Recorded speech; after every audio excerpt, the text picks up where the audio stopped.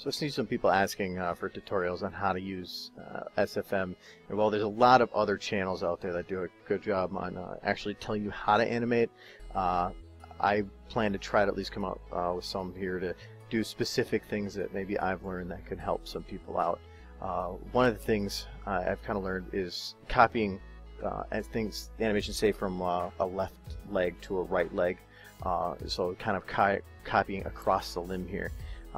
So for an example here, I kind of get my run cycle so that only the left side is actually moving. When I actually created the cycle, it was only the one side that I animated and actually copied it to the other. To do that, as an example of how it doesn't work, if you wanted to say just copy left shoulder, you're like, well, okay, I'm going to paste it to right shoulder, you're going to notice it's not going to do anything. It's not going to change. When you selected left shoulder, it is saying, okay, I'm copying left shoulder. When you select right shoulder and paste, it's still saying, I can't find left shoulder. So what you can do though is inside of these sets, grab just the rotation for the left shoulder.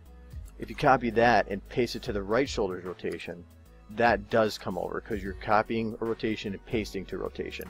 It's going to look a little stranger, and now we'll fix that in a sec. So now we want to go and do that for the rest of the limbs here. And this one.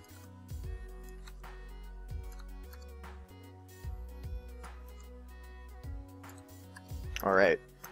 Animation is copied over. Other than the fact she's trying to scratch her right ear, we'll want to fix that here. All you have to do is to give it a 180 spin. You can go in and actually change the rotation values to do an exact 180, but I think it's easier to just kind of do a cheat method here. If you get right next to the model, and you get perpendicular so that that green line disappears, you're basically any spin you do here will be perfect. So we'll spin that around so the green disappears again. So we're going to say right about, yeah, that looks good. Now let's see how that looks. Alright, now kind of doing the bunny hop. You can do that for front and back legs, but the back leg is a little different, mainly because the front leg shoulders are parallel with each other, the back legs aren't. So for example, we'll do the exact same thing, copying the left leg to the right leg.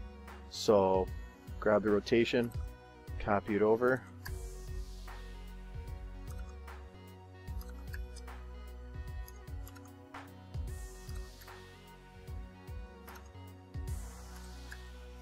alright, and you see, notice the same thing kind of happened. Now she's just punching herself in the back of the head. If you want to fix it the same way, go grab the rotation, get perpendicular to the limb, and just give it a little spin here.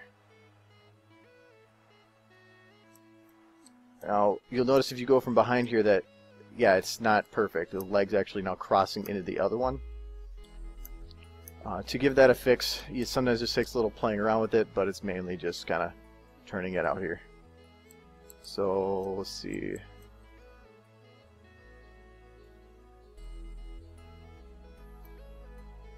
Yeah, I'm not gonna go for perfects. That's close enough. Alright, now she's going to do some hurdles here. Now an easy way to fix the fact that now it is in sequence is, we'll close these up. Let's grab all the left legs here. Oops. And if you hold Alt while you got your sequence set up here, you can actually drag these in time. So since these limbs right now are in sequence, if I hold Alt and just shift it a little bit, well, now their other one's a little ahead. A little more. Alright, now that actually looks more like a run. You can kind of do it any way you want. I don't know what that is, but there. Oh, that's even worse. There we go. Oh, now back to hops. There we go. So this is an easy way to get the limbs to actually copied across. You only have to make the animation for one side and not have to worry about the other. It works best with the legs. You can do it with some other things, but it might take more tweaking. But it's easier to tweak than to actually just try to duplicate and create from scratch. This actually works with not just going across limbs, but going across models. So say you wanted to actually copy, say, this entire run sequence to another model. I actually did that with the changeling model. It's not perfect, but it's a good base and a way to start. So I didn't have to actually create the run sequence for a whole new model. I just copied it from the other one. Doesn't work with all models. Celestia here, she could use a little bit of tweaking, and yeah, that's it's entertaining, but it's going to need some work. But yeah, it's just it's easy to just kind of do. If you have any other ideas for little tutorials on what might help other than just how to SFM, leave it in the comments or send me a message and I'll see if I can put something together for you. Otherwise, thanks for watching.